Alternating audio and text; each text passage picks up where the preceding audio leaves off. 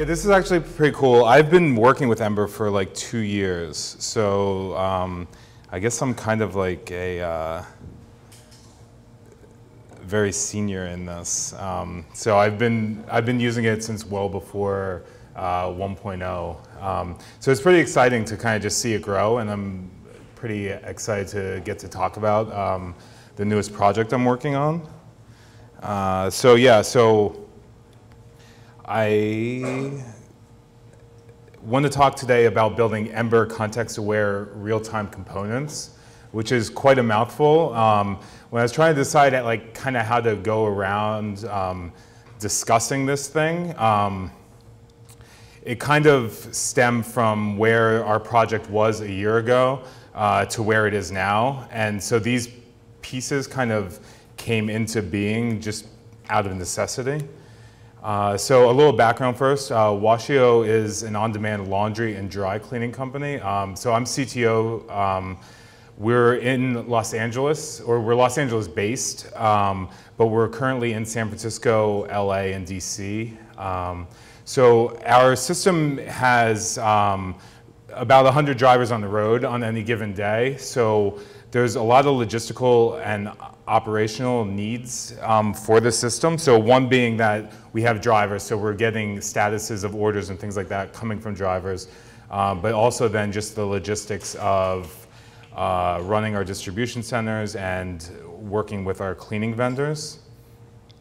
So the first thing we have is, and this, I just want to kind of give a prelim about what we're doing. So the iOS and Android customer apps communicate with our driver apps. So our drivers are able to go on the road and update statuses of orders and add images and add notes. And then our cleaners are also able to add images for items and then do things like report discrepancies or rejections or delays. And then this is just kind of a cool picture of our supply chain management. So this is our distribution center in San Francisco. This is actually our old distribution center, but you can kind of see it just moving in and out. So the crux of our system is our backend, which is built on Node and Ember, and we're using CoffeeScript, but most of the core of it is an Ember app. So, and actually our client app as well for web is Ember, and our first incarnation of the iOS and Android apps were web-wrapped Ember apps, which was kind of cool and kind of not cool. But we're native now, so it's a much better world. So the first need with our system was a dashboard within a dashboard. So we built the system and we had all these orders, and you could change statuses of orders, and you could view who the pickup driver is and drop-off driver is. But what would happen is you'd be on the orders page and then you click on it, go to a new page. And even though it's Ember, it was still like a slow, time-consuming thing. So what started materializing is kind of a sidebar that was basically a widget that was context aware. So if you clicked on a different order, you would see that order. And then the widget actually would then control sub-widgets. So it will have, well, I'll kind of show you in a second what that means. And then, yeah, it can be expanded to add new needs. So if we take a look at what it is.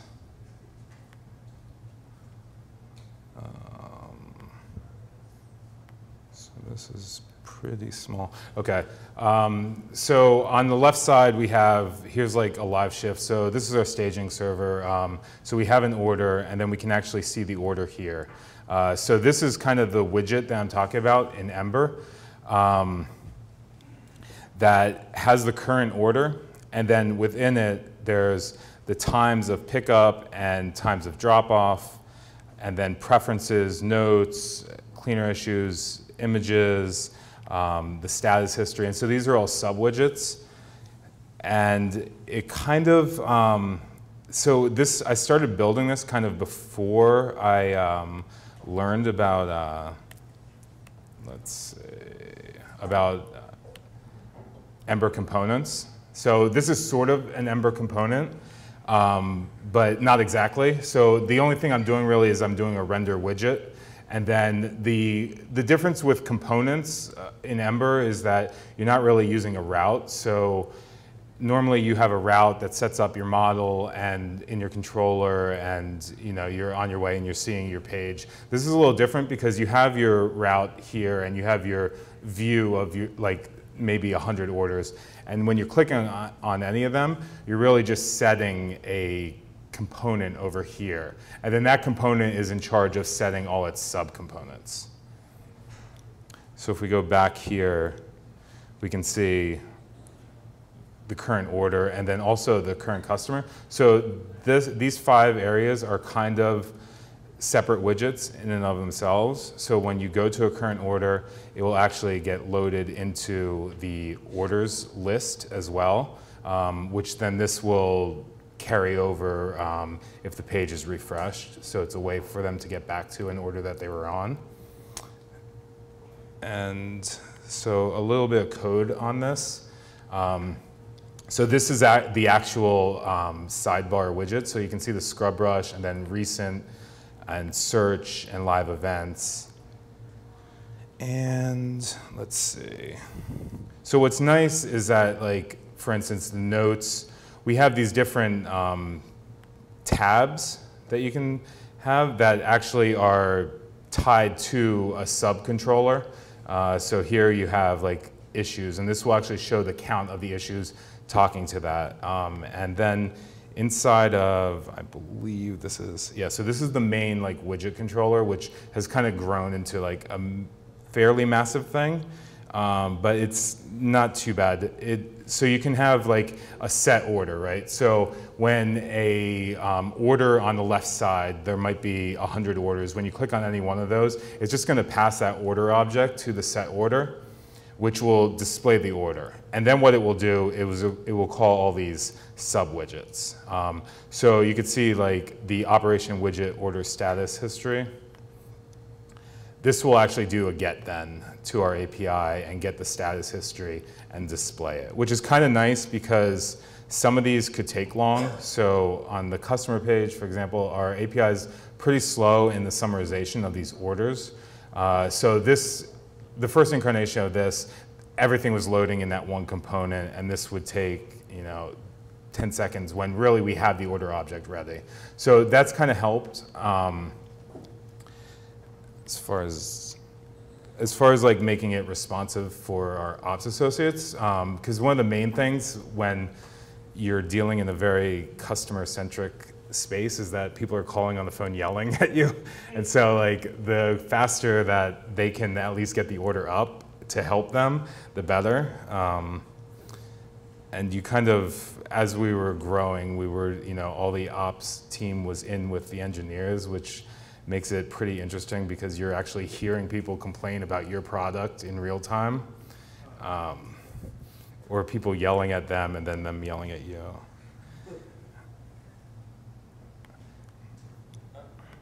Yeah. Would it be hard to make the URL of the route display the address bar different when you go to a different subcomponent widget on the right-hand side? It would not be that hard. This is using a slightly older version of Ember, and in the newer versions, they do have a more sophisticated URL routing, and that is actually pretty high on our list to make not only the page that you're on, but then the page you're on plus what search results you're doing on there, and then also what is currently displaying on the sidebar. So it's very high on my list, but it's not done yet. So the second need of this system is making it real time. So when we're running the system, we're dealing with drivers on the road updating statuses.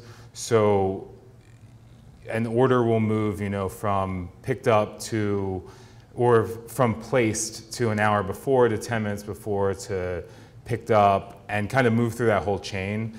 And so ops associates are monitoring this. So if an order is from between 5 and 6, or 5 and 5:30, and it hasn't changed status to 10 minutes before, and it's like 5:25, a ops associate can kind of reach out to a driver by texting them and kind of figure out what's going on. So there's kind of been this need of how do we get, how do you make sure you're delivering everything in a half-hour time window. So it's for, and it's also used then for tracking drivers, so we can see drivers on the map and things like that. So what we're using for that is Firebase, which is basically a kind of Redis system that also allows for pub sub. So you can subscribe to a particular collection of data, and then anytime that data is updated or a new item is added, then you'll get a notification for it.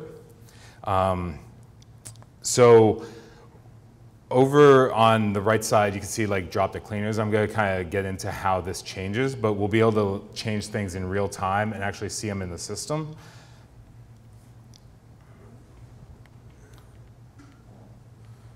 Okay, so the first example, and so I'll just pull up the driver app on my phone, and then if I change it to 10 minutes before pickup, you'll actually see it change here and here, and then like a text message gets sent out to the customer saying that we're 10 minutes before pickup. The same thing then also is you can see the green circle around Ice Cube, so that means he's checked in. So if he checks out, then he'll be checked out and go white and then back to green. So you can kind of see that's been really helpful because ops associates will have maybe 50 orders or something in the 5 o'clock slot, and as they move along, so if we move this to order picked up, you can kind of see that now this goes into gray, meaning that that order is done for the day. So they'll see a list, and those will, you can kind of tell it's gray, yeah. So they can kind of like visually see that these 8 orders are done, and these 2 they have to like kind of keep tabs on. So let's see.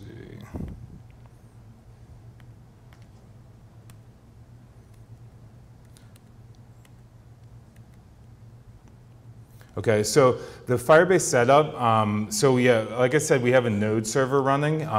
So there's a Firebase service that I built that basically handles sending all requests to Firebase. And these will be called from different places. So these will be called anytime an order status is updated, anytime an order is created. And these are just simple AJAX post calls. And then driver location, so when we're sending out driver locations. So currently driver location is the phone is just sending a post to our API. I'm working on, there's something in Firebase called GeoFire, so we're kind of working through building out that aspect of it where this will actually just talk directly to Firebase, which has like good and bad qualities. But one of the nice features of GeoFire is that pretty soon what we'll be doing is when your driver is in some geofence location around your house, it will actually switch to you seeing them on the map coming like kind of Uber style. And then yeah, so Firebase is just storing a JSON object. On the client side, we have a Firebase service that's kind of separate from the Ember app, but it's basically just receiving new messages and then throwing them into an array inside the app. And then different controllers can choose to listen to those new Firebase messages. So when I was showing the previous piece here,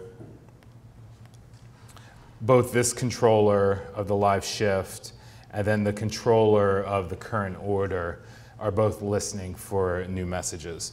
This is going to be refactored a little further, and I've actually been talking with Firebase about kind of good practices with how we're going to like structure our data.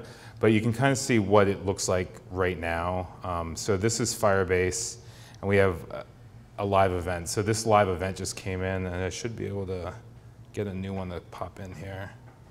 And so yeah, you can see that highlight when it changes status. So a new event comes in, and you can see here's like the actual object that comes in. And then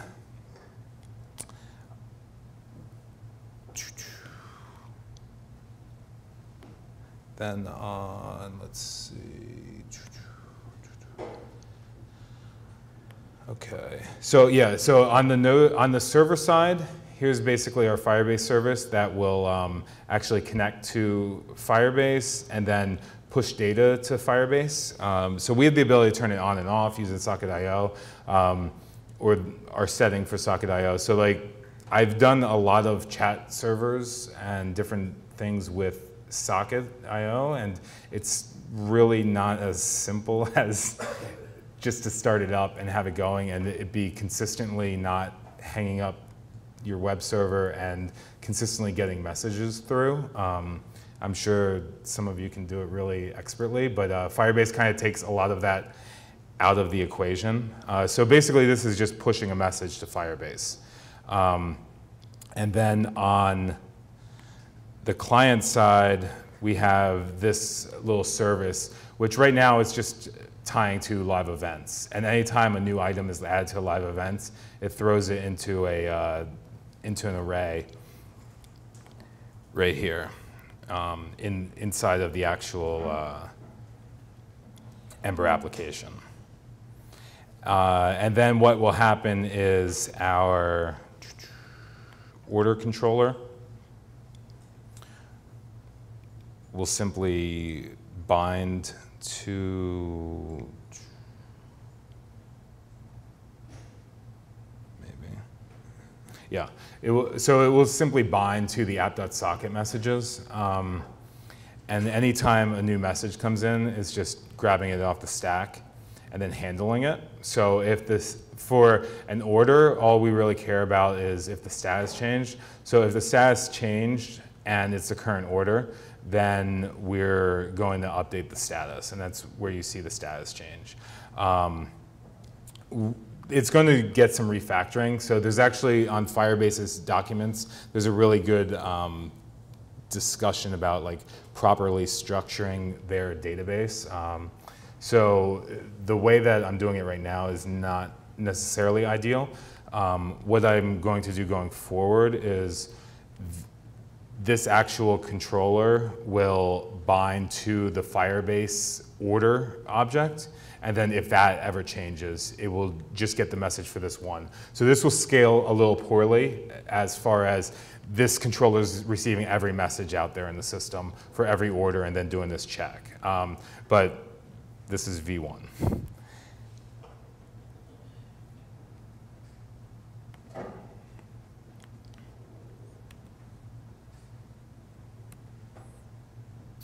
Okay, the third need that we kind of kept seeing with this application was it being very necessary to have really strong customer service. It just so happens that we're at Zendesk. This is not a plug for Zendesk, but we are using Zendesk, which has been amazing. So one thing is just it's a really amazing product in general. I don't have a ton of experience with these things, but as far as it works really well and everybody's really happy with it. But the second aspect of it is that it's what I consider the top echelon of Ember apps. So a lot of the cues for our app I do take from Ember and how Ember is doing things. So like one feature that we really want to get into, so they have a really good query string system going on in there for all their data. The other thing they have is the tab system, which is really amazing. And then the aspect that was really helpful for us is this two-way communication between our system and their system. So we have, our scrub brush, which has our user and all the order information, and then the current order and things like that. But our ops associates aren't always in there. They're in our system, but they're also in Zendesk a lot because a new email comes in, they get a new ticket assigned to them, and they're going into a ticket. So Okay, so I think I'll show it a little bit before I explain that part. But okay, so basically here we have a ticket. So this is a ticket that I created, and over here you can see our system has loaded up. So if we refresh this page, it'll take a little bit of time, but that's all right. So this is a mini Ember app, and actually the MailChimp one is as well. But this is a little Ember app that we created that just calls our API and gets all the information about the user. So you open something in here and it's context sensitive, and you now have access to the user and to all their orders. So somebody calls and you can grab their order, and these are actually it's in random order, which is not great. So you can actually then go directly to our system and view the customer, which is really helpful. And then we can go back to Zendesk as well. So we can go into here and see all the Zendesk tickets and go back to them. So if you are in a very customer service heavy organization, this kind of thing is really beneficial. So how is it all set up? So on the node side, just using the node Zendesk NPM, which basically lets you retrieve data from Zendesk for a particular user. And then there's just a Zendesk route and a Zendesk controller on the API side that lets us get data back to the Ember component. And then there's a user route that we're able to query for both the scrub brush and for Zendesk to get user information. And then on the Ember side, there's another one of these widgets that will actually load the Zendesk tickets.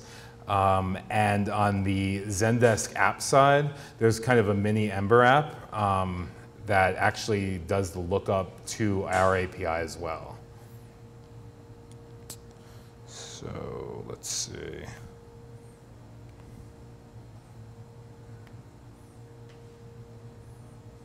Yep, so the Zendesk controller is just called through the this current customer, which will then just call Zendesk and have it look up the user and do a simple get of that. And then this will actually do the search on Zendesk. And let's see. And so that's basically just returning the data back. And then on the Zendesk side, let's see.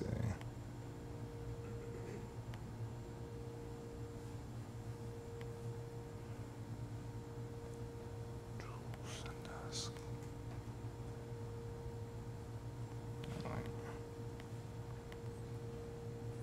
Okay, so I haven't looked at this for a little bit, so I might be a little rusty on it. But there's basically this app.js file that will actually do the get and then return the data back and actually just render it. So it's a really straightforward, or the setup is kind of funky as far as like learning how they're doing their Ember type of layout, but there's this like request user info piece, and this is kind of where it is a little funky. So there's a couple different pieces of Zendesk. So there's like a ticket sidebar and there's a user sidebar, and you can kind of see where you have to actually query the current page to get the user that you're looking up. And then the template basically is just showing the user, and you can then link to the user's information on our system, and then the summarization of all their orders right there. And within Zendesk, it's pretty cool that you can basically just, oh, I have this one open. You can actually just go in here And they actually have a ton of different, so there was that one, the MailChimp one, but there's a whole marketplace of these apps. So it's kind of cool to see because there's just a lot of people, I guess, building Ember apps for Zendesk. And so you can basically bring in your own private app and then connect to other ones. So there's ones like that might give you like more information about a user, or for MailChimp, we can actually see all of our user history of emails sent out to them and things like that. And let's see, I think.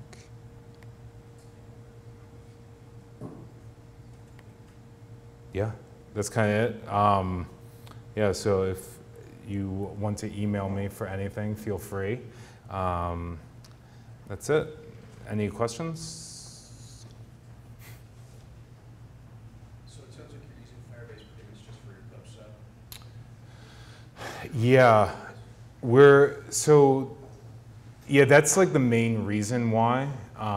We're going to kind of continue expanding it. So one of the things that we're building out is a chat system so that we'll be able to have customers talk to ninjas and ops associates and all that kind of thing. And so Firebase was kind of spawned off building chat, and it works really well for that. But the other aspect is we're going to start using it for a few other things. Like right now, when you look at, say, the live shift view in our system for Los Angeles for today, we're hitting our server and querying our data and bringing it back. And so I'm kind of looking into ways to kind of have that in Firebase so that we can just have that page connect directly to that collection and see the orders for that day. So it's kind of like a way to like redundantly store your data. I mean, we're also using Redis on our server, but there's kind of, it's like the delicate balance of how much you're using this, like kind of just a different way to store the data versus how much you're using just your traditional API to serve up the data. By the way, very cool loading indicator. You just lost her a little bit. Oh, I hate the thing. I mean, that's like our loading indicator of death. Because if any error happens, then that just, yeah, the washing machine, yeah. So after seeing it like 10,000 times, you'd get sick of it. But yeah, thank you. Well, so we're actually not using Ember data right now. So it has kind of been because of that. But we're also, so Ember Fire, but then there's also like GeoFire, which they've just built, which that one kind of interests me a lot because they have a pretty cool demo of like just being able to move within a geofence to see. Their demo is all buses across the entire country, and you move the circle anywhere, and you'll see the actual live buses moving around. And so that like works really well with what we're doing. The app, yeah, kind of started before. I've just had some issues with Ember data and have decided not to use it. And so unfortunately, Ember Fire kind of gets thrown out with it. But yeah, I mean, they have kind of, they're building pretty cool like offshoots in Firebase for these kinds of things. So I think GeoFire is going to be the next thing that we implement from them. Yeah. Cool.